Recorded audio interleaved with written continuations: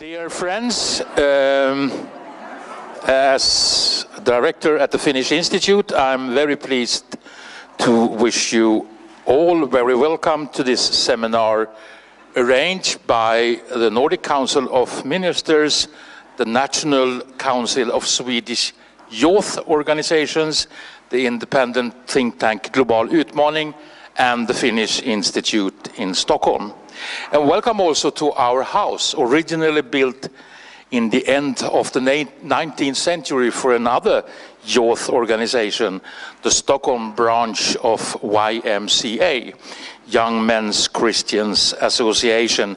Now we are happy to have a very mixed public and also an international one. Mainly we are discussing bilateral issues between Sweden and Finland, but today we are happy to broaden the perspective and discuss how the Nordic countries and also maybe the Baltic states together can work to fulfill the important 17 goals set up by the United Nations.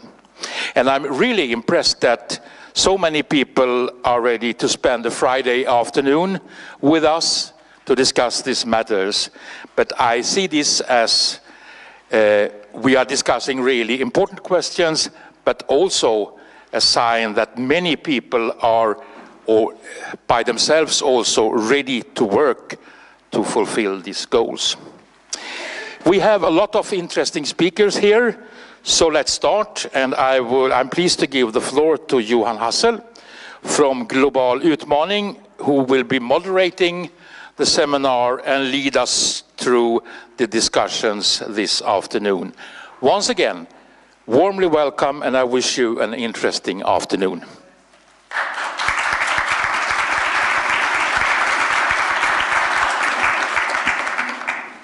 Very much welcome. Thank you very much, Anders. We are truly enjoying the collaboration that we have here with the Finnish Institute in Stockholm, the Nordic Council of Ministers, and the Swedish Youth League, all of you speakers, and all of you with inside of this room. Because today, we, from the think tank Global Utmaning, which is an independent think tank for sustainable development, and my name is Johan Hassel, we're going to try to empower the next generation. So we're hoping that we will provide you with the knowledge and the tools in order to make sure that we're fulfilling the SDGs, the Sustainable Development Goals set out by the United Nations, through enabling and letting by the force of the younger generation. So that is the task of today. And we will try to talk about the SDGs, increased knowledge, not least about consumption and sustainable consumption, about leadership in general, about leadership and multi-sectoral and actors' relevance and legitimization in the implementation process, and why youth is key are we trying to answer foremost. This agenda sets out a picture, a vision and a narrative for how we're going to make a world without poverty, how we are going to make the world gender equal, how we're going to empower young girls, young women, how we're going to manage sustainable consumption and create inclusive societies for all, and how we're going to turn climate change into an opportunity and not only a threat. And what we're going to focus on the later part of the seminar is sustainable consumption. And usually I joke about this agenda because it's an agenda which is for developing countries and developed countries. And usually we think that we're only going to help the developing countries. But if you're looking at Sweden, if you're looking at the Nordic countries, and we can really see that we're a laggard when it comes to consumption. We are consuming 4.2 planets. So in that perspective, and in many other perspectives, we are actually the developing country. The developing country which needs to learn and which needs to change, and we're going to make sure that we see that as an opportunity and not as a threat of our nice and fancy lifestyles that we're enjoying together. So we have a full seminar, 1.5 hours. We're going to try to be interactive. You're all invited afterwards for a talk with the partners and together with the speakers. So we're going to try to make this as interactive as possible. And we are also live streaming, which means that all of you who are also taking part from the web are mostly welcome. And those of you who want to scream out that you're joining this seminar and this discussion are free to use the hashtags Agenda 2030, GUSM, and add all of us. And youth empowerment is the general theme that we are putting forward today. So once again, very much welcome, and it's my honor and privilege to actually start off and let this seminar kick off with the chair, the president of the Swedish National Council on Swedish Youth, Rosaline Barbina. You're very much welcome to give us the welcome keynote and tell us why and how we're going to work this through. Welcome, and give her a big applaud.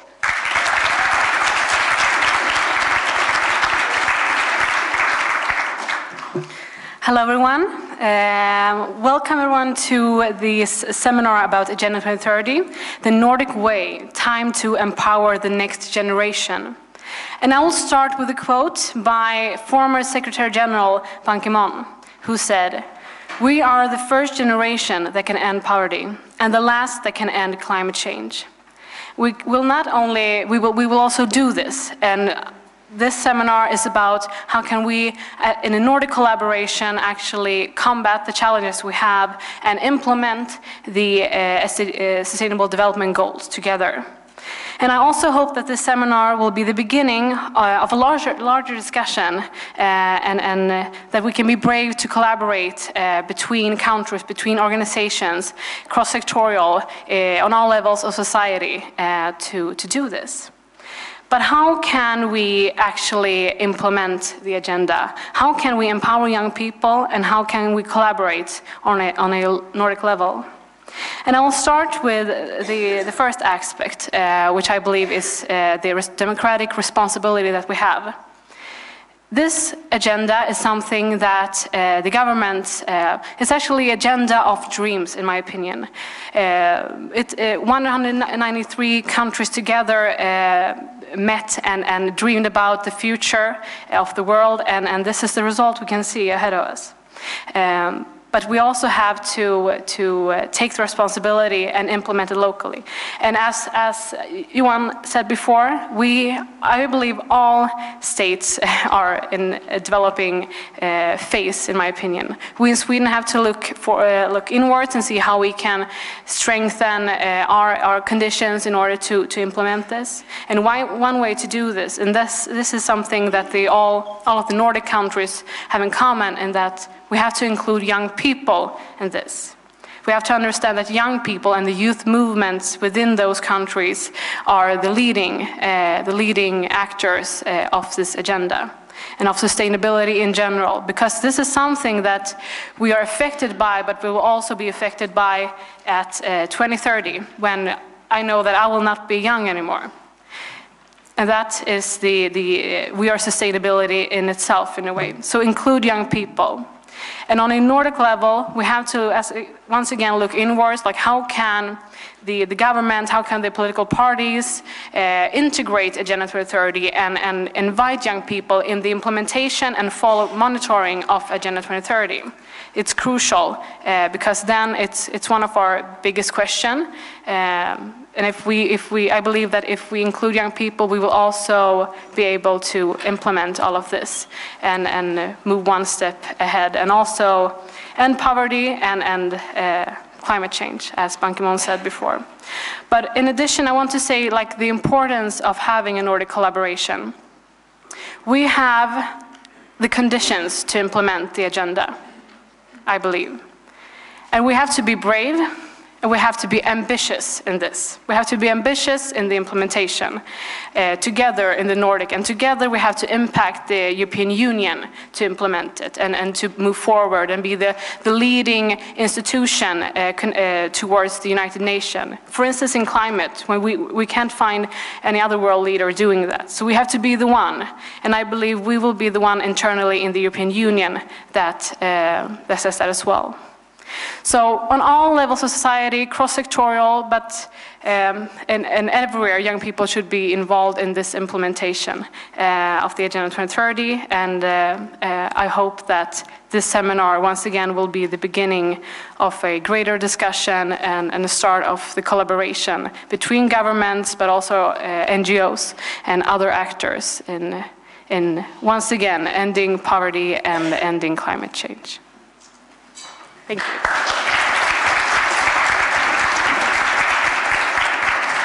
Rosaline, you talked about the importance of dreaming, togetherness, and action. And Usually when decision makers try to involve young people, they are saying that they're doing it for them, and it's, you know, dreaming for a prosperous future in front of them.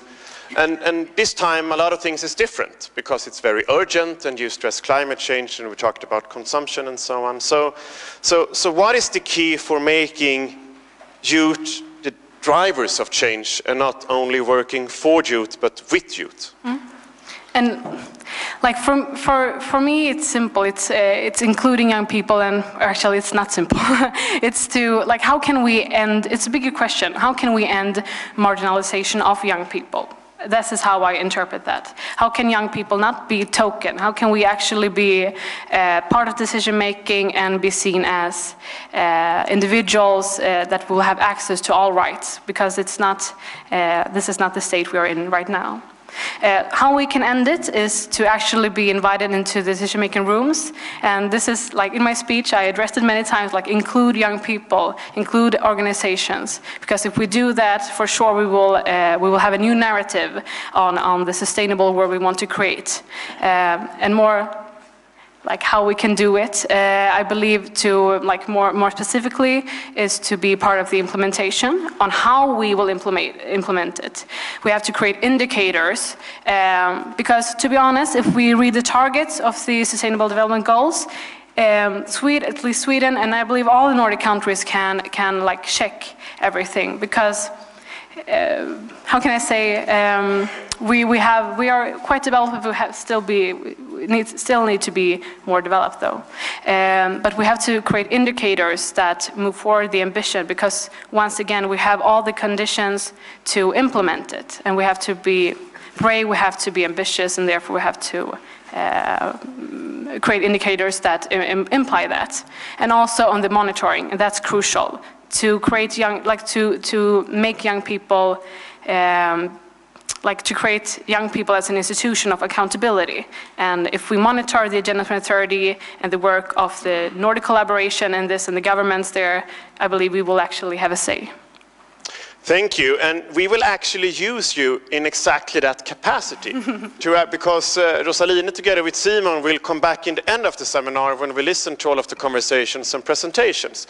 And we will evaluate, and we will discuss, and we will comment and see if the decision makers that we have invited is actually fulfilling what they're saying. So thank you very much, Rosaline, and soon welcome back.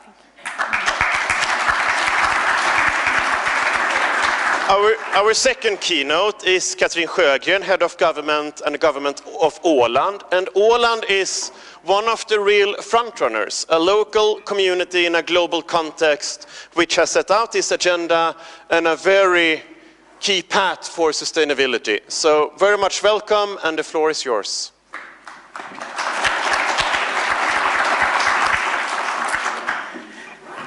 Dear ladies and gentlemen, first, thank you for the opportunity to describe the road and the roadmap for the Åland Islands to become sustainable last by 2051. I'm both really honored and glad.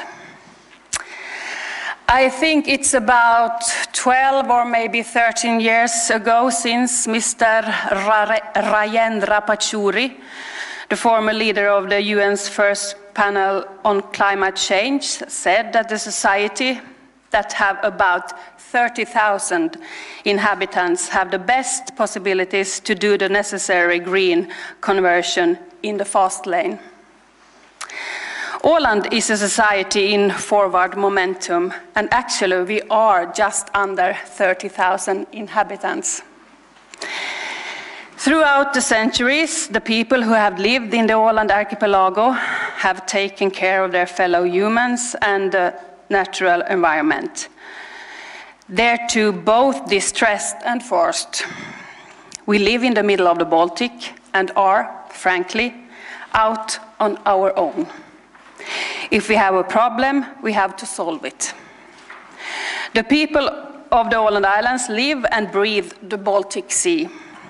If the Baltic becomes so polluted that you can't swim, fish, nor sail, we will actually become environmental refugees. The ambition has always been to hand over the baton to the next generation in as good condition as it was when it was received. Those efforts have in many ways created a fantastic welfare society. We direct thoughts of gratitude to the earlier generations, with the understanding that the nature constitutes the foundation of human existence. The member of our parliament, the Åland Lagting, chose in 2014 to adopt a collective goal of total sustainable development in Åland no later than 2051. The collective pursuit on this goal requires a development and sustainable agenda for Åland. This one. The agenda consists of vision, a strategic development goals, examples of possible indicators for monitoring these goals, and supporting structures for the realization of the agenda. And do we have backlashes? Do we make progress? It's very important to measure. So once a year we are leaving a status report that you could see the indicators and the status, how we are doing on the Åland Islands. In parallel with the definition of an agenda for Åland, the rest of the world has done the same. UN member states formally adopted the Agenda 2030 with 17 sustainable development goals for the world. The realization of the local agenda is at the same time the Åland contribution, albeit small, but still, to the implementation of the worldwide Agenda 2030. The vision is a picture of the best Åland we can imagine. It's a picture that inspires and motivates and which gives the strength and desire to make sustainable decisions. Great and small, even if it might be easier to do as before. The vision is everyone can flourish in a viable society on the islands of peace. To flourish is about something deeper than material well-being, and that everything should always be fun. Åland society has conditions that allow people to thrive and to be happy, to know that we are seen and accepted. Viability is about providing for your needs without future generations, poorly treated cheap labor, or other living things in the form of animals and nature having to pay the price. The 7 strategic development goals have their fundament in the 4 sustainable principles. The goals are: 1, happy people whose inherent resources increase. 2, everyone feels trust and has real possibilities to participate in society. 3, all water is of good quality. 4, ecosystems in balance and biological diversity. 5, attractive for residents, visitors and business. 6, significantly higher proportion of energy from renewable sources, plus increase energy efficiency. 7, sustainable and mindful patterns of consumption and production. The hardest goal, I think. I agree with you there, Johan. Our network includes all kinds of participants. Let's give some examples how we work. Our 15 biggest companies are in a strategic way working with goal 1, 2 and 7 to brain gain Åland. The Åland Chamber of Commerce have courses in sustainability clothing. Right now we are hiring a leading sustainable pilot who will support and help smaller enterprises, NGOs and authorities. We are offering introduction courses in sustainability in our University of Applied Science, and we actually have a communication goal by 2020. In 2020, 80% of the Ålanders over 13 years shall have knowledge of the vision, and 50% of the Ålanders over 13 years old shall have been taken action and steps to fulfill the vision. Teachers, principal, school leaders, that they wished for a lighter version of the agenda. It was not so easy to read and understand and to get a grip on. And for a couple of days we got this lättläst, and it's rather fantastic. If you want to have a summary what sustainability is, you could read this in half an hour, maybe 15 minutes. It was a demand from the teacher and the principals. We want to take this to school and learn the children. So I have some examples. You could take them if you want to. This August, Regeneration 2030 Summit takes place for the first time in Åland. Young people from the Nordic and the Baltic regions shall discuss and propose solutions so we can reach and fulfill the Agenda 2030. I'm looking very much forward to that. At last, in Åland we have found a method and a way to work strategic with sustainable issues. I personally think that it is the complete way to think and act when you make political decisions. Yes, we have an agenda, we have indicators, we have methods, goals, and a strategic way on our road to a sustainable and viable society. But we are by all means far from our goals still. We are just in the beginning, and we can't do it alone. The rest of the world must follow. Thank you.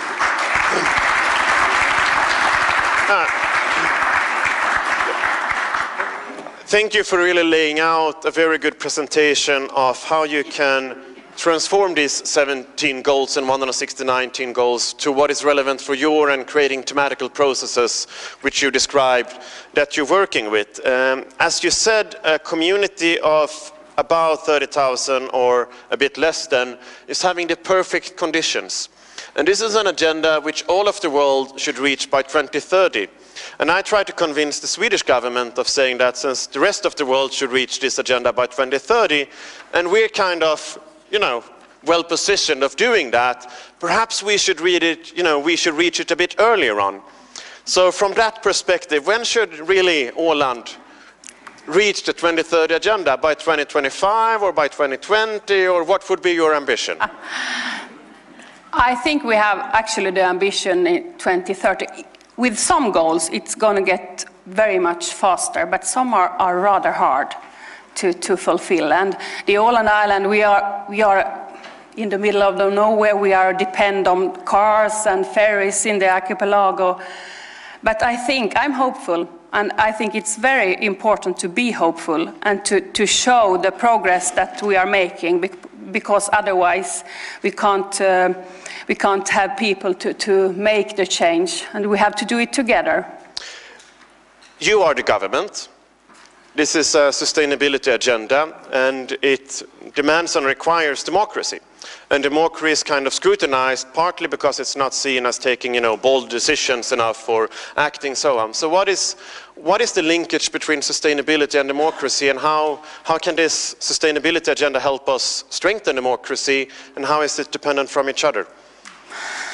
I think right now the democracy are under pressure, as well as it is in the Nordic region as well. And I think democracy doesn't belong to the politicians. And I often find out that if you ask the people, if you ask the young people, they often have solutions. Because politicians and the older generation, we are stuck in old patterns and things that we have to find a solution. Young people doesn't even see the problem. So I think that find a way to talk to people and to empower people, and I think that's the answer, and that's how we have to see on democracy. Because people are leaving the traditional political parties and find other ways to do the world a better place to live in. Thank you very much, Katrin.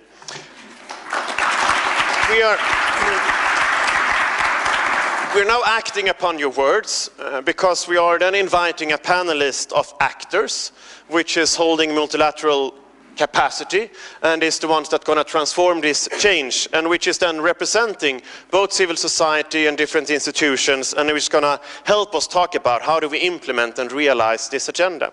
So very much welcome, Krista Campus. You are head of the Sustainable Development Unit of the Center for Baltic Sea Strategy. So please take a role here. Johan Tideman, you're head of the Office of the Nordic Council. Kati Sista, you're president of the Nordic Youth Council. Hanna Bergman, you are the youth representative to the United Nations from Sweden.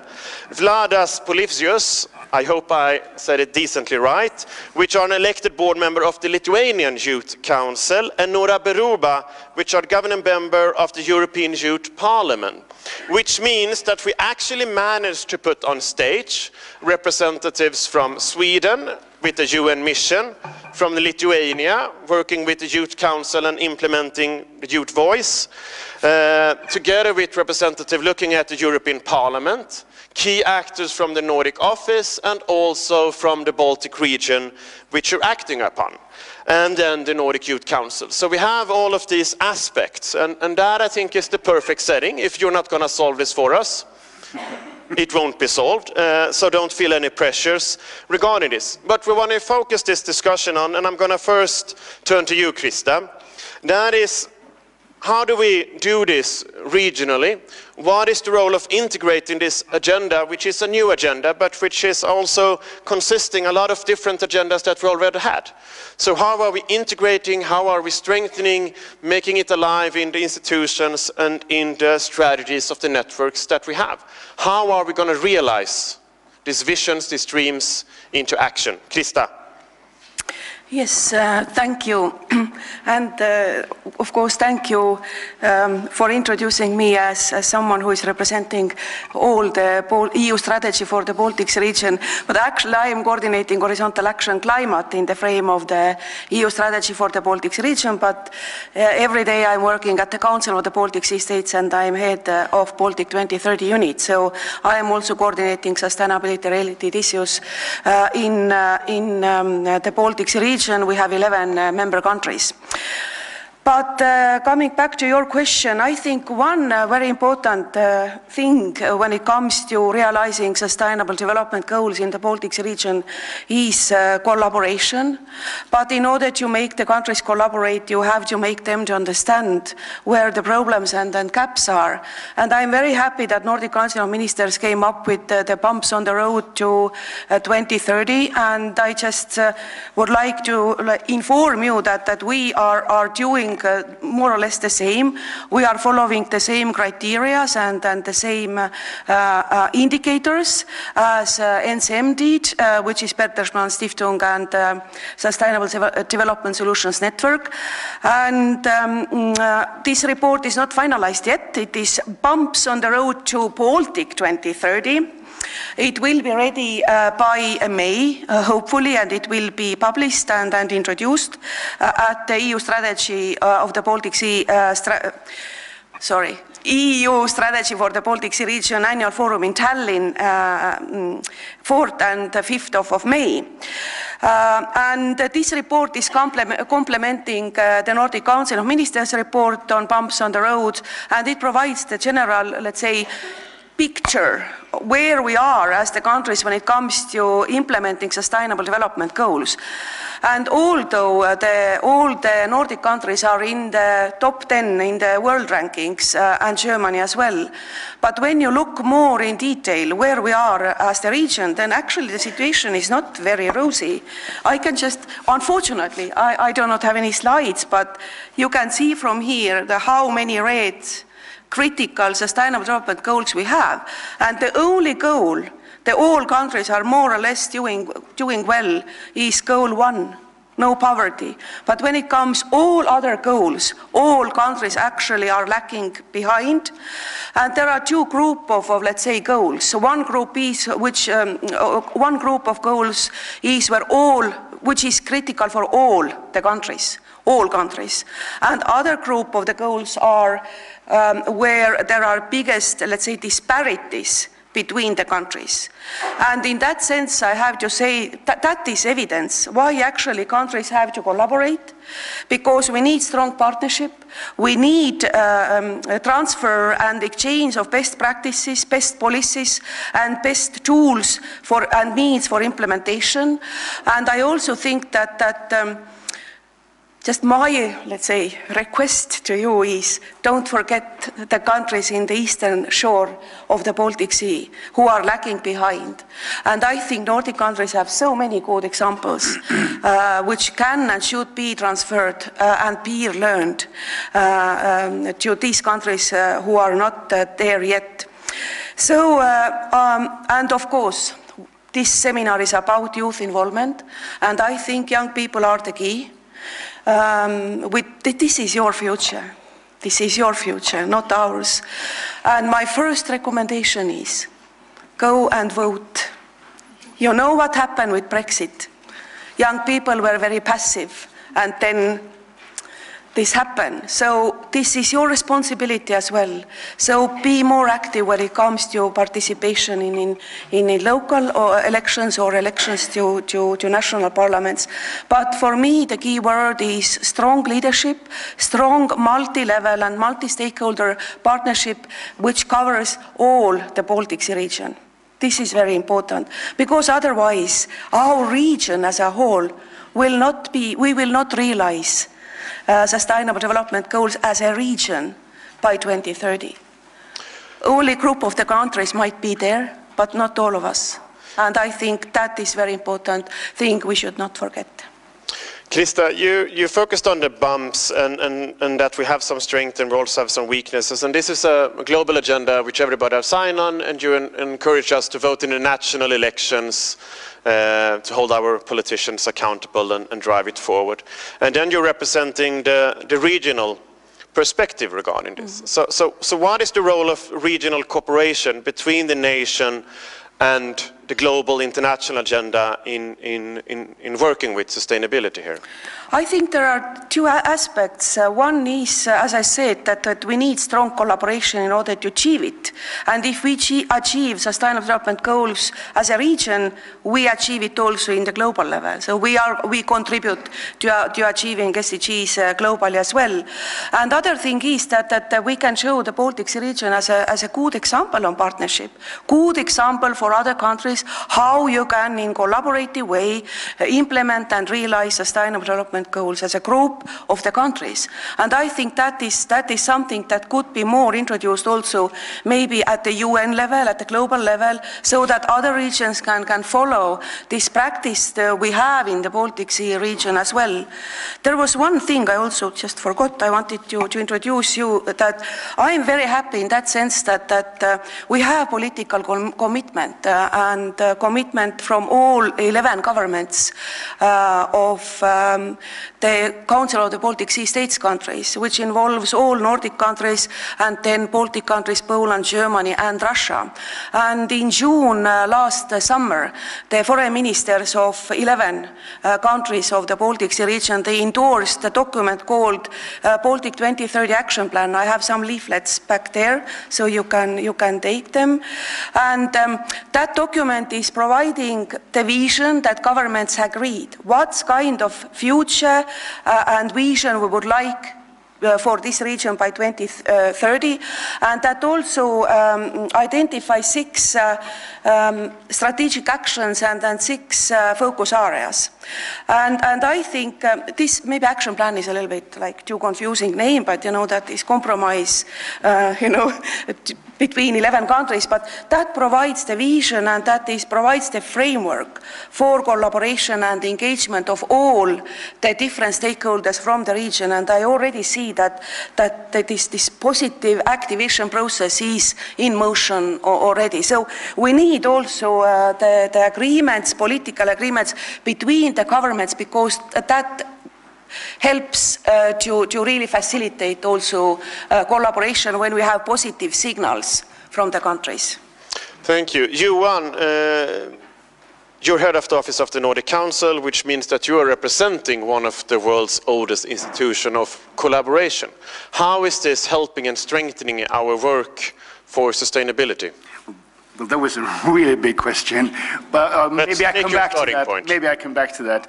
Well, I will come back to that, because I wanted to start saying something else. The UN General Assembly's resolution on the 2030 Sustainable Development Goal include ecology and livelihood alongside the same socio-economic dimensions as the Millennium Development Goals. This plan applies to every country worldwide, a universal plan for humanity in its entirety. The adoption of Agenda 2030 is based on the division of social and economic transformation. The world's 7.5 billion inhabitants stand together for a higher degree of justice, a broad and improved access and essential and critical material goods, while also preventing the destruction of livelihood itself, planet Earth. Fortunately, the Nordic region has a very strong position with respect to achieving the Sustainable Development Goals. The Nordic region has both ideas and practical solutions that other parts of the world may benefit from, and are actually. It is important that we have creative awareness of this in the Nordic countries. The goals must influence aid and foreign policy in the Nordic region over the next 12 years. This goal must also influence the social and economic policies within the region itself. To a large extent, the new Sustainable Development Goals are the result of what the Nordic countries have mentioned to the UN over the last few decades, and of the Nordic countries' development and foreign policy. This includes both the Brundtland Report in 1987 and the first Global Conference on the Environment in 1972 in Stockholm.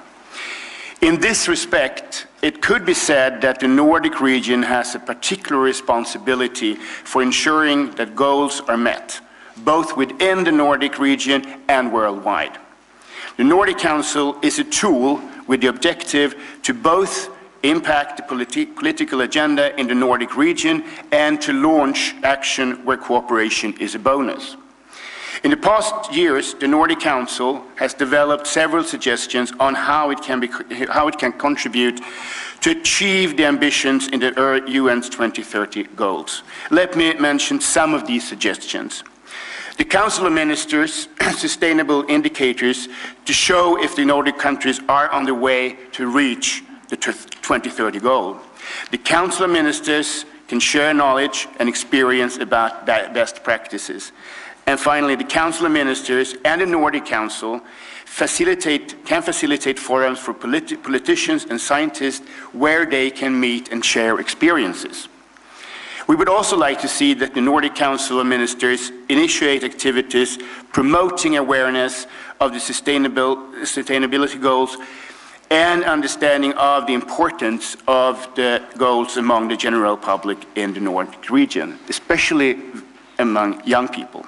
This can be done through initiatives in collaborations with the Nordic non-governmental organizations such as Nordic UN associations and Northern Association, also with Nordic Youth Council that was given actually a 20% rise in its support from the Nordic Council this year. And one of them, we hope that some of those money will go to work. To sum it up, together we are strong and we can make a difference. And I only want to agree and stress that for the young people, go out and vote. Take your responsibility. That's what can help. Thank you. Thank you. I think you actually answered the question because yes. You talked about Nordics being in the front run when it comes to taking a global position and trying to strengthen the agenda, which demands that you together sort of see where you're going, and also looking at collaboration, the role of civil society, and how do you create policy coherence, and so on. But if we're trying to push it down a bit, what is the main challenge for the Nordics today when it comes to reaching these goals, and what could be, if we're single outing something, what could be the main difference the Nordics could do on the implementation of this global agenda when it comes to giving an example or stressing one agenda? That's a really difficult question, actually. It's a very broad question. I think we have a very good chance to be the first region in the world to reach the goals. Maybe not 100%, but let's say 90–95%. And the politicians, the governments, we have a representative of the Swedish government here, and I hope you agree that we'll see later. Yeah. when the governments are meeting, they agree fundamentally. There are smaller differences because of industry history or other kind of history or culture, but in general, we have the same view that we have to reach the goal. And we can see now that the rest of the world are looking at us. They're looking at us saying, how do you do it? You have high environmental regulations, you have high taxes, have very low unemployment. How does it all work? And people are looking at us. So we have to, I think that the governments and the parliamentarians have to take this responsibility and fulfill what they're promised. I think that's a key insight, that in this achieving of these goals, the world is actually looking at the Nordic countries, and we have a difficulty answering the question. And perhaps one of the most important tasks that we have in front of us is to answer that question. How can we actually make a difference, and what are we strengthening for? Underneath everything that you have talked about is actually about trust in society, trust between people and trust towards institutions. And the think tank have explored this, and that's why we're labeling this the Nordic way, of saying that what is actually key for transformation and meeting global challenges, that is the trust within inside of society. And the reason why we're stressing the role of young people is because all of society needs to be revitalized and get influenced in order to be able to meet those challenges. And that's why I'm turning to you, Katie, because this is one of the oldest institutions, the Nordic Councils and the Nordic Cooperation. So how do we ensure that it stays young? First of all, it's quite unique in the world that youth are actually sitting in the same tables as the politicians who've been elected through elections. And that's something that we should really appreciate. That is something that Rosalind brought up in her keynote. What I liked about your keynote was the idea of this agenda being description of a dream that we have for the world 2030. What I see is that youth perspectives bring the ideas, we bring the perspectives in order how to reach these goals. What I see, what both you guys brought up, was the importance of voting. And that's the traditional way of making the difference. But the way I see it is that if we discuss the current solutions, if we discuss youth involvement, then we should also discuss different ways of participating, making a difference. Because so many people have said that youth are game changers, but maybe the most natural way of making a difference for us isn't only by voting, but also through our choices in life. Where do we want to live? How do we work? How do we want to participate? Because, for example, the amount of members in the political parties in Nordics is diminishing, and still what I at least want to believe is that youth want to make a difference, and these goals are also something that youth are interested in. But what I see is also that politicians are very much aware of these. And in this room, we all for sure know what these goals are. But if we would go out to the street, pick a random youth there and ask it, okay, do you know the Agenda of 2030 goals? I'm not quite sure that they would know. They would know the answer to the question. They might have heard about it, but they wouldn't be able to say what are the goals. And that's something that we also in the UNR do. We try to tell people about these goals and also maybe make a difference, find new ways of making difference, because we are a group of youth from all political backgrounds, from all the Nordics. So that's quite a gang. There's all the different ideas, ways of thinking, and we seriously sit in our sessions so long that we find a common solution, that we see we are on the same page and everyone can stand behind our decisions. And then we take these ideas to the Nordic Council. And we're very much appreciative that you've taken into account our ideas, for example, the Nordic e-identification that was accepted. The resolution was accepted in the Nordic Council session in Helsinki last fall. What I see is that these ideas helping youth, making it possible for youth to move across the country's borders, to meet new people, is the way of making a difference also in the society indirectly. We meet new people, understand better new ways of thinking, different ways of thinking, and that is something that is, for example, contributing to the goal of peace. The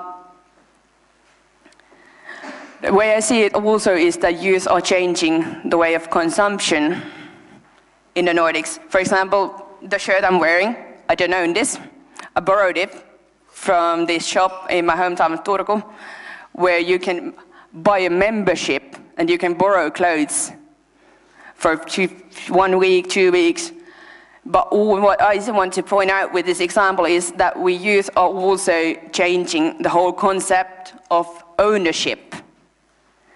And that is something that politicians should be very much aware of, because the change is already happening in the society, and the way I see it is that the Nordic way is through the civil society. And what politicians really, we as politicians or politically active people should be doing right now is making it possible for this change to happen. Thank you. I think you pointed out the key of sitting around the table. Jaana, you are now going for the United Nations to sit around the table. So what is your message? I went last year, so I already had my chance actually. But I did have a chance to talk a lot with young people before going and actually discussing these matters. And I am pretty sure that while many young people might not know the agenda itself, they are already working for the causes. They are working for all these issues without even knowing it. And the issues are rather how they are going to fund it and have the resources and time to actually do it. And I think that's the thing. If we really want to be honest and prioritizing young people in realizing the agenda, we have to make sure those who are possessing the resources actually share them and make sure that they are involved. And if, for example, you should not just go vote, you should run for office if we actually want people to get involved.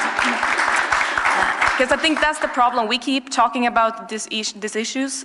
This isn't the first time that I'm invited to talk about how to involve young people, but we keep talking about the problem instead of actually doing it. There are a lot of people who are working for these things, but we are working not together. We are working side by side. We are working in youth organizations and other ways in adult organizations, and we have to make sure that we cooperate, because that's the solution. We have to share the resources and power to actually influence and impact society equally. Thank you. Nora, when I'm looking at the European Union and the meetings, it doesn't really look like they are following Jaana's advice and collaborating and doing it in partnership and always moving forward together. You are sitting in a European Youth Parliament, so how are you as young people managing to collaborate on setting the agenda? First of all, a huge thank you for the invitation to be here, and I also want to clarify that we're not connected to the EU, we're not connected to the Parliament, but it's usually quite confusing when you have the word Parliament and European in the same name, that people think that But we still work perhaps with you're even managing it better. Yeah, just our regional scope is 40 countries, so we also work with non-EU countries. But I kind of want to frame the way we work with this by talking about the capacity building mechanisms in the framework of the agenda. So 7.3, Article 7.3 of the framework talks about capacity building, and within capacity building, there are specifically 3 things that we think are important. The first one is mechanisms for national engagement, meaning you engage all of society, and that's where we kind of come in. The second one is incorporating the SDGs and targets in national planning mechanisms and national strategies. And the third thing is building capacity so that countries can measure and monitor, so the statistical frameworks. But if I go back to this first part of mechanisms for national engagement, I think we have seen a great example in the past year of how something personal has become political. I'm thinking specifically of the Me Too movement. When people realize that personal issues are political, that's when we see engagement, that's when we see change. And we also try to work the other way around. How do we make political issues personal? How do young people realize that cohesion policy directly affects them, that agriculture and food security issues impact them? So what we do in the European Youth Parliament is we hold 600 events every year, bringing together 1,600 working groups of young people. We let them sit in a room with young people from other countries in Europe and come up with proposals on how to tackle these issues. And the proposals that they come with have their own perspectives. How are they affected by climate change? How are they affected by defense and security issues? So making politics personal and making personal issues seem political, because they are, that's where we come in. And we really think that that's when you create ownership. I usually get the question, so give me your 5 policy issues that you're working with. And it's difficult if you're working in 40 countries with almost 40,000 people to say, these are the 5 issues that 40,000 young people agree on. It's not easy to find out what young people think. We have 1,600 resolutions every year. If you actually want to find out what young people think, you have to make an effort to speak with many young people. So it's not just about being around the table, it's about active citizenship, it's about voting, it's about engaging in your everyday life, it's about how you relate to political issues, and we cover all of these topics at our events and many more. And we have seen in our existence since 1987, we've educated hundreds of thousands of young Europeans to actually feel a connection to the EU, a connection to Europe, a connection to their local communities. And that's a difficult task where we need many partners. So we're looking forward to working more on these issues. It sounds like we should send you to the European Parliament and educate some of our politicians. Vladas, you're then from Lithuanian Youth Council, and now we listen to the UN, Europe, different regional perspectives. And then it all comes down to you, the natural implementation and the role of the nation and the young people. So what's your take on this? Well, hello, and thank you for inviting to this great event. Everything what was said by my colleagues here, it's kind of true in Lithuania. The situation is very similar.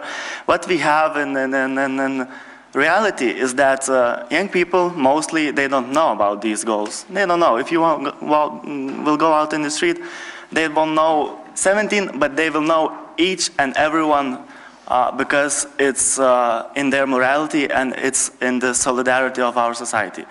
And what we are doing as the Lithuanian Youth Council, we are raising the understanding that these things, these goals, they should be collaborating and all together, because all our organizations, what we have 70 youth major organizations in Lithuania, they are working on these goals, but they need to work it together to achieve it.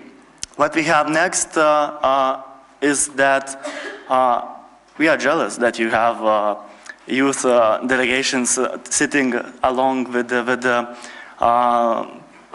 other council members and then suggesting what could be done better. We don't have it. And then when someone says that, well, you are young people, you are our future, well, I'm saying, hello, I'm here now. And we are not the future, we are now, and we can say our voice now and our opinion now. Because what will happen next, in 10 or 15 years, when we will be in their place, we don't want to be freshers. We want to be at already highly expert level to discuss the topics that are issued by the 17 Sustainable Development Goals. And the situation is that we are raising the awareness that there are some goals and we should work on these goals all together. And a few weeks ago, from the Lithuanian Ministry of Environment, we got the report about what Lithuania is doing on these goals for the UN office in New York. And they asked us to check and add some comments. And what was so weirdly interesting, that we understood that the report is made for the office, for the UN office, but not for us, not for Lithuania to understand where we are at the exact time, because we are not at the best level and we are not scoring top 10. We need firstly to understand the Baltic 3 countries, we need first to understand that these goals are for us to check where we can do better. And youth are quite important in this stage to be involved and say what can be done better, where we can collaborate and where we can jointly agree on working on these goals. And what I liked from the head of the government of Holland, that you said that your islands are in the middle of the Baltic Sea, and if you will be super extra environmentally friendly and all the countries all around will be not, so there will be a chance for you to stay at the same good level. So what I'm telling that we need to collaborate and work together on these issues within the region.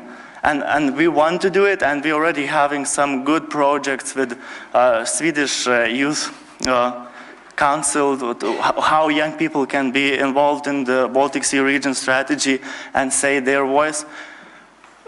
We have to do it all together. I'm happy that you invited us from across the Baltic Sea to be in this event, and we want to be always together, and not only Lithuania, but Latvia and Estonia can be part of the changers and change makers. Thank you. Thank you very much, and time flies, so thank you very much for this panel. I think my key conclusion is actually that the importance of having young people represented, not only going listening out, but young represented participating when the decision is taken and listening to different perspectives, whether they're Nordic, Lithuanian, Baltic, European, global or Swedish. So thank you very much. And then we welcome up Trine, which is leading the Generation 2030 program for the Nordic Council of Ministers, which is about then to set off a couple of change agents. Good to be here, and I just want to correct you right there. My good colleague Anina, who couldn't be here today, is the program manager. I'm the project coordinator of this program, and from this very interesting panels of great ideas is now going to get slightly more concrete, and I'm going to talk about a concrete project or a program that we have. And it was good to hear our sister organization, the Nordic Council, come with all the recommendations for what we should do on a Nordic level, because now I'm going to respond to these here. So as I said, I work at the Nordic Council of Ministers as a project coordinator for this program, which was adopted last year. I have to go through this really quickly because we have many other great speakers afterwards. So if there's anything you'd like to have more detail on afterwards, please come up to me. I'm more than happy to talk more about it. Before jumping into the program itself, I just want to give very few words about the organization I come from. So the Nordic Council of Ministers is the collaboration between the 5 Nordic governments, including Greenland, Åland, and the Faroe Islands. And our sister organization, the Nordic Council, we share the same house in Copenhagen, but we also have offices around the Nordic region and good institutions and culture houses. Although it sounds like a council, we're actually 11 councils working across many different policy areas, from environment policy to digitalization, to the economy, to education and research, to health, and so on. Sustainable development and the 2030 agenda is placed under the Council for the Cooperation Ministers, and it's actually also one of our 3 cross-cutting strategy, meaning that in everything that these 11 councils do, we have to work cross-cutting with gender equality, with involving children and youth, and with sustainable development. The Nordic countries have been working with sustainable development jointly since the late 19s, actually, and the first strategy was adopted early 2000s. So when the 2030 agenda came about in 2015, it was very natural that we thought about, okay, well, now that the Nordic countries have to implement these goals, how do we best support our member states in doing so? What are their challenges? What do they need? What kind of support? Christoph from CBSS already mentioned this briefly, but one of the things that we did was take out this publication called Bumps on the Road to 2030. This is now about a year and a half old, or a year old, and although you can discuss at length the indicators that you use and should this be yellow or should this be green, it still gives you a rough indicator of where our challenges are. Of course, this is not surprising to us. We've been talking about this already, that we have a huge challenge when it comes to sustainable consumption and production, which is number 12 here. And also I want to say about that goal is that it's very cross-cutting. If you work about how we consume, that's going to have a major impact on the environment, on our work conditions, on gender equality, and so on. So therefore we decided that when we started this Generation 2030 program, this should be the main focus of the program. It should be, how do we in the Nordic countries work with one of our biggest challenges, and that is sustainable consumption and production. So instead of just looking at what we're doing good, or what we could maybe improve slightly, we actually take the biggest challenge, and that's what we decided to work on jointly Nordic. The program is running 3 years, so that's till 2020. The main objectives of it is, I put them up here, you can have the slides. One big thing is to mainstream the 2030 agenda throughout Nordic collaboration, so in everything that we do across all of these 11 councils. But since you're looking at your clock, I'm going to skip right on to the youth involvement key. Because as the name says, Generation 2030, this is really about involving youth. And one of the big things that we've done for that is that we've nominated 2 youth experts to sit in the steering group of the program. And actually one of them is here today, which is Nora. I know she'll be on stage later. So they will sit and actually guide the program activities, guide what we decide to fund, guide the work that we do. And I think that's a really excellent way of concretely involving youth. Then we're supporting the Regeneration Summit in Åland. We're very excited about that. We've given funding for 3 summits in 18, 19, and 20, and we're very keen to see what comes out of that. And then finally, we have a grant program that we've given extra support to focus on the 2030 agenda. We have a number of other activities which you can all come up and hear more about if you are curious, but what I want to say in general about these is that in everything that we do, in all of the activities, we ask ourselves, how do we include a youth perspective? We ask our youth representatives how to best work with that. So finally, my last comment is, where do we stand when this program ends in 2020, and hopefully we'll have a new program continuing. We hope that we will have mainstreamed the 2030 agenda throughout Nordic collaboration, in the projects, in our budget, in everything that we do. We hope that we will have contributed to a stronger effort on a Nordic level on sustainable consumption and production. We hope that we will have done so in dialogue, in debates, being out in all of the Nordic regions, even the smallest places. And finally, we hope that we've done all of our activities with an active youth perspective. So that was the fastest I could do it. Thank you very much. You were splendid. And use the opportunity to talk with Trine during our talk session when we're finished. Now it's my great privilege to invite Per Bolund, our Minister for Financial Markets, Consumer Affairs, and also development in some sense, because when we're looking at Sweden and how we consume, we're more a developing country than a developed country. So the floor is yours. Very much welcome. Thank you. Thank you so much for inviting me, and also thank you for a very, very interesting seminar. And I really appreciate the work that is being conducted now, trying to get involvement and get the enthusiasm and the knowledge from the coming generations.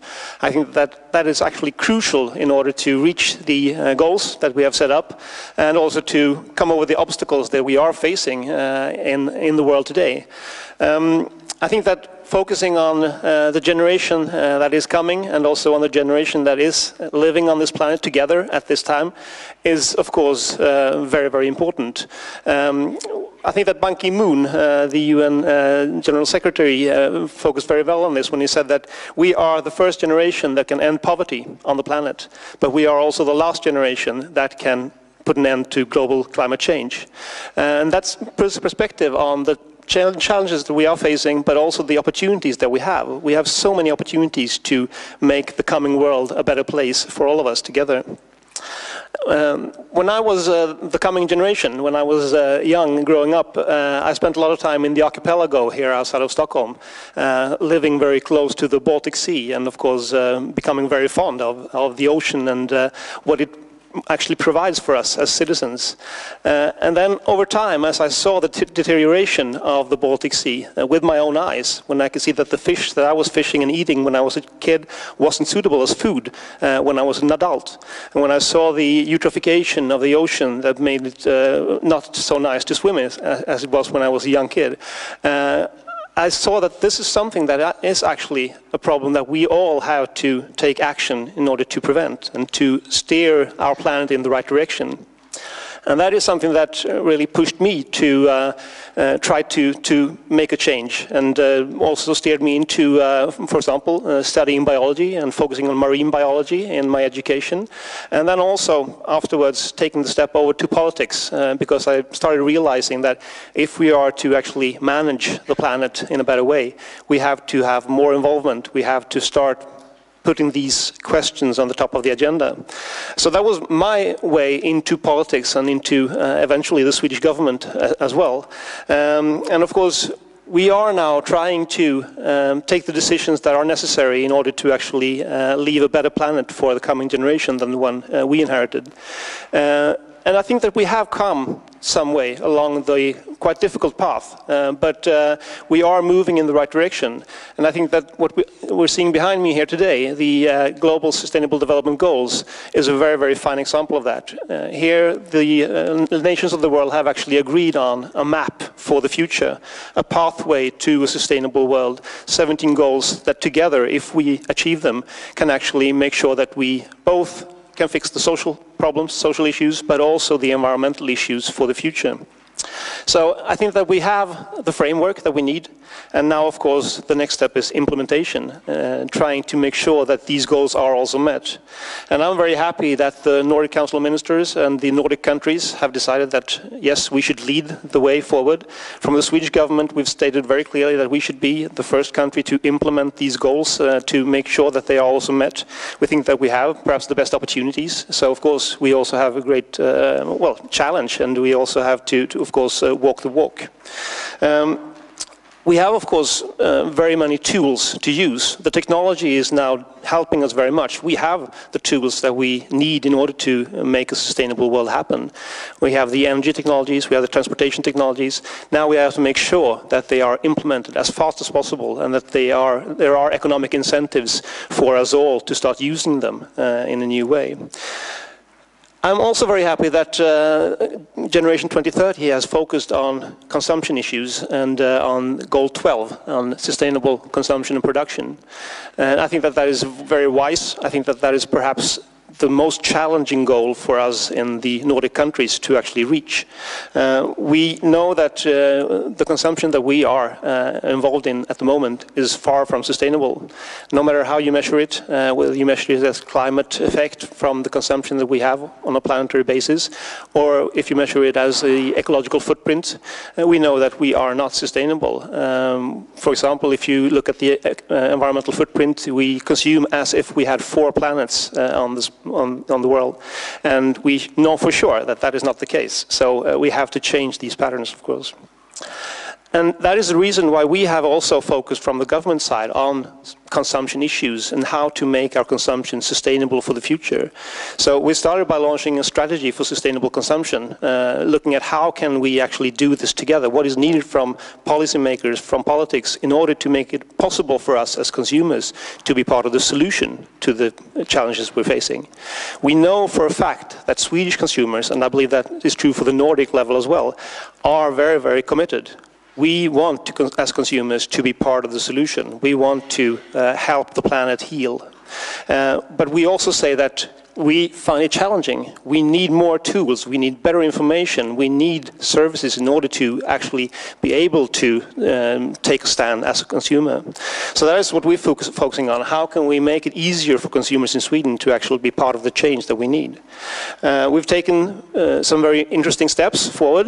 For example, we've lowered the VAT, the tax on repairs, from 25% to 12%, making it affordable and even economically logical to repair and mend our goods rather than just throwing it away and buying the next goods instead.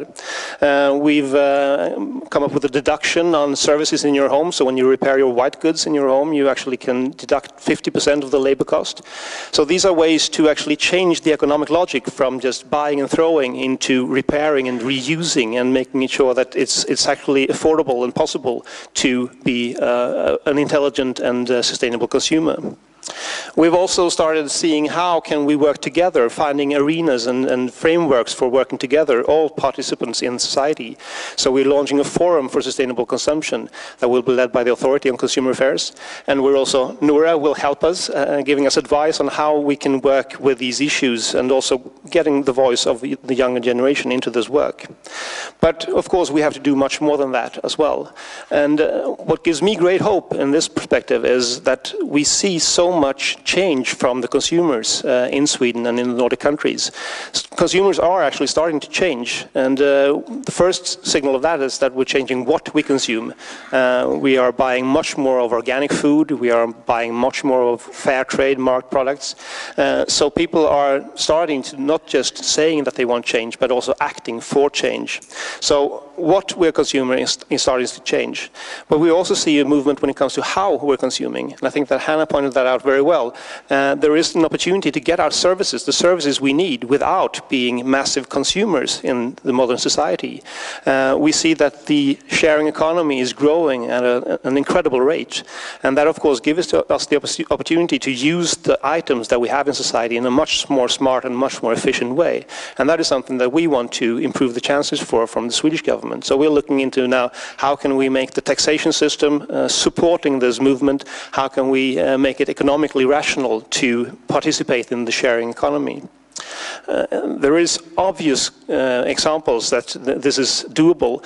When you look at an average car, for example, it's actually parked, standing idle for 97% of the time, and is only used very sparsely to go to and from work, for example. And that, of course, gives an opportunity to use that car in a much more sustainable manner, using it together, carpooling and using, for example, sharing and lending opportunities. When you look at the clothing that we all are wearing, there are opportunities there as well. When we ask Swedish consumers, about 75% say that they only use half of their wardrobe every year. So half of the items we have in our wardrobe is never used over an average year. And that is, of course, not very clever consumption. So there is an opportunity to, for example, have subscription services where you subscribe to clothing, so you get access to a wardrobe that many others can use as well. Or for that case, renting your clothes, as we heard, is an opportunity that is growing. Buying secondhand, which I've been doing with this suit, for example, and it's working quite well for me. So I think that there are many opportunities here to also look at how we consume for the future. One item a policy segment that we're looking into that we are very interested in is what is called nudging. How can we use behavior science to make it easier for consumers to make the smart choices? And here we also see incredible opportunities, making it easier for us to do the environmentally sustainable choice. Some examples that we've seen when, for example, in cantinas, when you have smaller plates sizes, you just shrink the size of the plate. Actually, we see that people take less food and there is 30% less waste of food in such containers. It doesn't harm my opportunity to get the food I want, but it actually changes my behavior in a more sustainable manner. When you look at, for example, Copenhagen had an interesting experiment where they set up footprints in the street leading up to the waste baskets. And only this little very, very easy signal to us as consumers where to put our waste decreased the waste in the streets with 50%.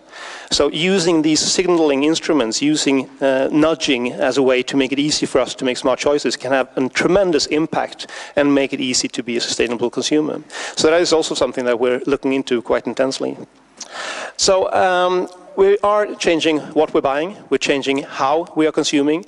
I think that the next step we have to start discussing, and that is my main message to you today, is also start discussing why we are consuming. Because it's obvious that we're not consuming only to get what we need for life. We are also consuming for signaling purposes. We are consuming as therapy. When I feel bad, I go out consuming something and it makes me feel better. Well, perhaps that is a positive thing, but it's not positive from an environmental standpoint. We are also using consumption as a social means to get social connections. And I think that perhaps we have to think more about the reasons for consumption in our society today and see how we can fulfill the needs that we have in other ways rather than through mass consumption. And I think that that is something that the coming generation obviously is thinking about, and which gives me great hope for the future. We have a car commercial running today saying that we shouldn't let the things we consume us. We shouldn't let the things we own us. And that is also something that I see that the coming generation is thinking a lot about. Perhaps it's not through the bag we use or the shoes we buy that defines us. It's actually what we do as citizens and the thoughts we have that is important for the future. And that is something that I think we have to have much more of a discussion on in society, and that we want to take part in such a discussion for the future. Thank you very much. Thank you.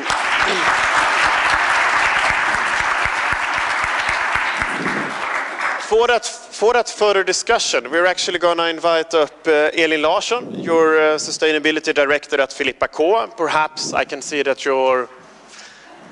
Perhaps it could be from there. And Nora Löfström, Special Finnish Youth Cooperation Alisi, and Linnea Lundmark, Network Coordinator of the SDS and Youth. Per, you started off really by talking about your political engagement and how you entered politics. And let's see here if we can make sustainable consumption the new wave of political engagement. So I'm starting off with you, Elin. What is it that you as a producer is seeing when it comes to the choices that people is making, and what do you see yourself as a driving force regarding that, or what are you responding to? And how much does the examples that Per mentioned when it comes to political initiatives, how much do that matter, and how much is driven by you? I think, first of all, we can never put the responsibility on the users or the consumers. That I just want to make clear. So the responsibility comes back to us. What is it that we offer our customers? Do we have sustainable offerings so that they can actually act in a different way? But to be able to do that, to be able to change that, we also need support from politics, from policymakers, and I think we know the work Per actually has been driving, and we're really happy for that, but we need to see a lot more. To support new business models, for instance, to really make sure that second-hand business, for instance, can grow even more, or the subscription and the rental ideas that you've been talking about. So I think that's really important. Per, when you're listening to this and when you're going into this show and you mentioned that, you know, how you're changing your wardrobe depending on that, where do you feel most powerful, as a consumer or as a minister of the government trying to, you know, change consumer behavior? Well, I think that, of course, I'm in a position where I have the possibility to improve the possibilities for so many people to act. And of course, I think that is a responsibility that I have, and that I'm very grateful that I have this opportunity. But I don't think that there's any one sector in society that can solve these issues. We have to do it we have to change all sectors of our society. And I think that we have a personal responsibility, of course. And I'm trying to live as a sustainable life as possible in my everyday life, biking to work rather than taking a car or something. And also in the way I consume and in the clothing I wear. And of course, I think that is also a way to make sure that you are the change you want to see in the world, as I think it was Gandhi that said it. And I think that is important also to make sure that you have, that you are content with your life. You want to be part of a positive development.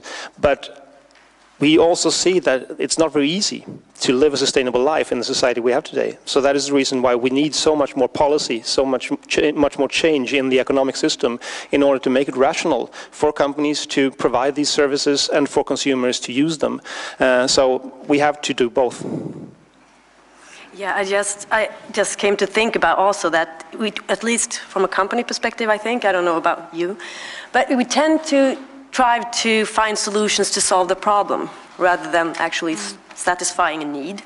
And in order to create the change that we really need to see, we need to understand the need. And this is also where the youth comes in. To really listen to them, understand, engage with them, to understand what is the actual need and how can we find a sustainable solution to that. I think that's really important. So let's bring in Nora and Linnea. You are the young generation and you're specialized on this. And I'm not going to ask you what would be different if you were Elin and Per. One day you will be, and perhaps they don't want to hear the answer of it. But Nora, please. Well, I think Elin and Per are really speaking with the values that we also want to see in the future. And putting all the responsibility on the consumer is not what we want to see. Of course, consumer choices, what kind of light bulbs you have, if you recycle your plastic, if you bike to work, if you buy ecological products, if you're vegan or whatever, of course that has a meaning and that makes a change, but you really have to have it on the policy level and look at the holistic and big picture to make the change. So if you have your own plastic bag when you go to the store and don't buy a single-use plastic bag, of course that's a great thing, but then you also need to look how do you go away from that store? Do you bike or do you use your own private car or do you then walk yeah, so that has actually a really big impact. But I think you both are on the very good path, and also young people today very seldom have driver's licenses. So how many people here don't have a driver's license? Yes, so quite many. How many are vegetarian or vegan? And how many are doing this for climate reasons or sustainability? Yeah, quite many. So that's also a new wave. And of course there are the young people who, because you can't look at young people as a big group that everyone's exactly the same. They're the ones who consume fast fashion, go to H&M instead of Philippa K. And then there are the ones who then actually rent their clothes, who buy ecological, recycle, use secondhand and so on. So there's a big gap, and also to make sure that we're aware of the choices we make. We know that we can, that it actually has an impact. So giving the knowledge and the power to the consumer, to the young people, and to the rest of society is really vital. And there, both of you are doing a very good job. So you are admitted. You are okay. Linnea, please, what is the role of your network coordinator of the SNS in youth? Yep. What are you trying to do, and what is the importance of connecting youth globally in order to stress this agenda forward? Well, our vision is simple but ambitious: to empower youth to create sustainable solutions, because we believe that young people possess the unquestionable important characteristics. They are idealistic. We are the most educated generation in history. We do have the knowledge. We are brought up and raised in a very challenging in a world with a lot of challenges. So we have another understanding of the holistical perspectives of sustainability and global development issues. So we're really trying to do this by educating, connecting, and supporting young people. And we have the knowledge, we have the tools, and especially in the Nordic countries, we have the amazing conditions to do this. We just need to act now. We believe that prepping and preparing the young people with the tools to think and to act sustainably is key, basically. So yeah. But Linnea and Nora, so you're talking about the need of action, and you're talking really how young people is driving this change. What would you say are the main obstacles for achieving this? Go ahead. Oh, yes, I have the answer. No, I'm just kidding. No, because I think everyone agrees that we have a problem and we need to act today instead of acting tomorrow, and it's really urgent, and everyone sees that global warming is an issue, and there's like, we overuse the resources, but then the means, like how to get to the solution, people disagree on that. States don't have the same ideas. So having these 17 sustainable development goals, that's already like a huge step, that there is something that we agree upon, and we can say that it's like the rights of the future generations that we do our best to actually achieve these goals. But also when we talk about youth empowerment and youth inclusion in all of this, so there are different levels of how to involve young people. And for instance, that Nora is in this group that's like a very good, that's very high on the ladder of participation. So like the non-participation of young people is basically manipulation, decoration, and tokenism of actually just putting young people on the podium and taking some photos and saying, okay, like we're involving young people, because that's not involving young people. So then what you have to do, there are then the levels of actual participation, starting from that young people are assigned but informed, then consulted and informed, then that adult initiated and directed, and then the next one is that child or young person initiated and directed, and then the highest level of participation of young people is that when young people are initiated and they can share the decisions with adults and actually have the power and so on.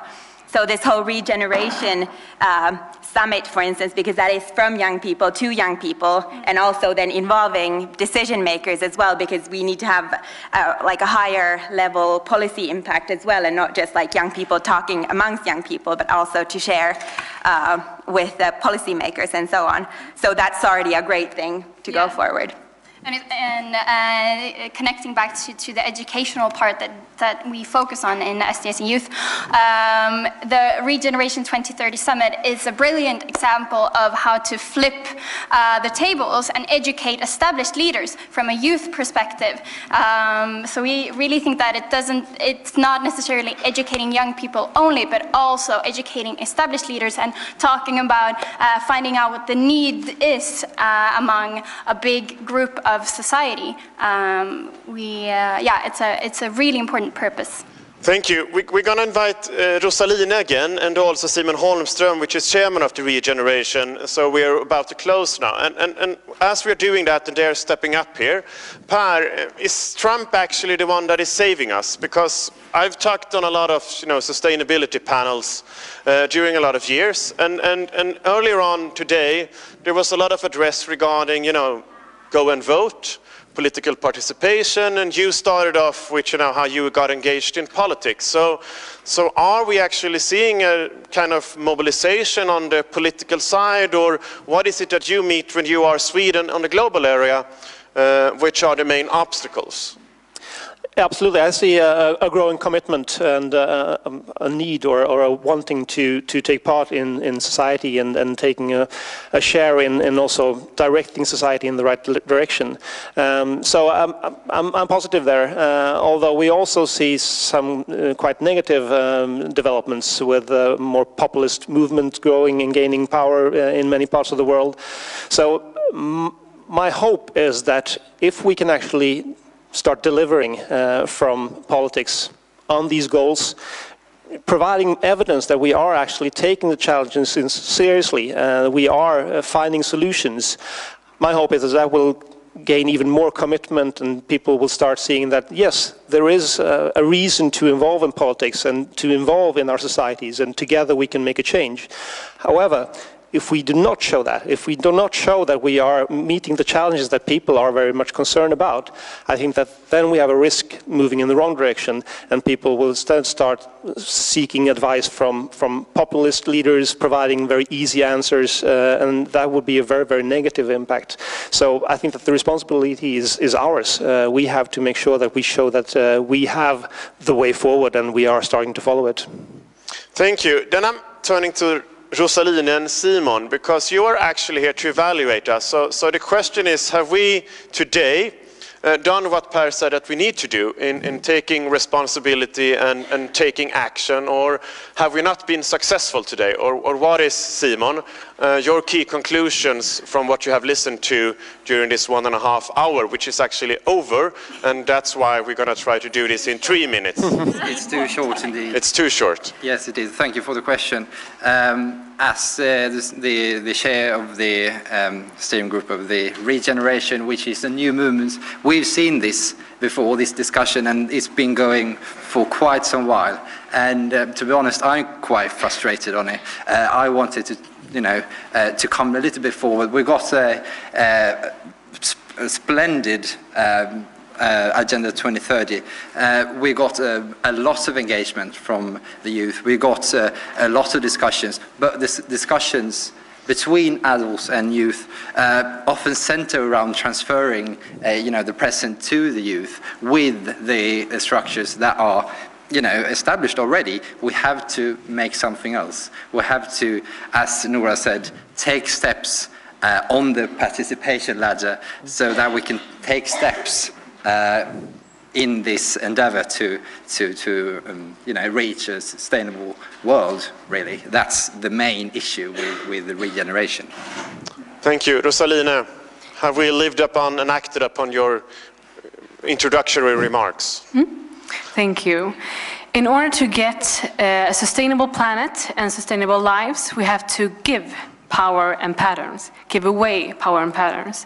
And what I mean with that, if we want to implement the Agenda 2030 agenda, we have to, or at least the decision maker has to give power to young people, because young people are the catalyst of the Sustainable Development Goals. And when it comes to patterns, as many have mentioned before, we have to give away patterns, because we, in a global aspect, we have a luxury in consumption in Sweden. We have a luxury in consumption. And this is why in my keynote speech I said we have to be brave and ambitious. Are we ready to give up power and pattern? Are decision makers ready to give power to young people? The catalyst of this reform or revolution, peaceful revolution. Are we ready to give up patterns? Are we ready to change our lives for the next coming generations? Are we ready? So that's my question, actually. I will send it to you to continue that discussion. Are we ready to do that? Because we are the ones it affects us.